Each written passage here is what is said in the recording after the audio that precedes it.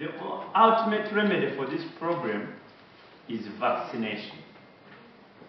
And vaccination needs less than 4 trillion. That's the biggest point we are having. Why don't we plan for getting our people vaccinated so that they have what we call herd immunity?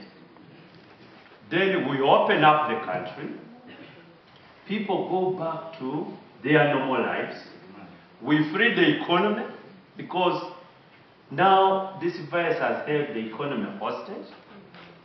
People are not working, you are not collecting taxes, and you are using money for enforcement.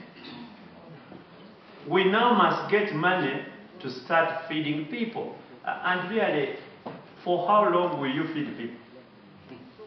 This 50 billion, 51 billion? Can this feed people for 3 weeks? This is going to feed people maybe for only 2 weeks. And we are back to square one. Because the measures taken by government will remain the same. So at cabinet level, we would be rethinking that you'll be discussing about only one thing, vaccination. Let us look at what's going on in the whole world.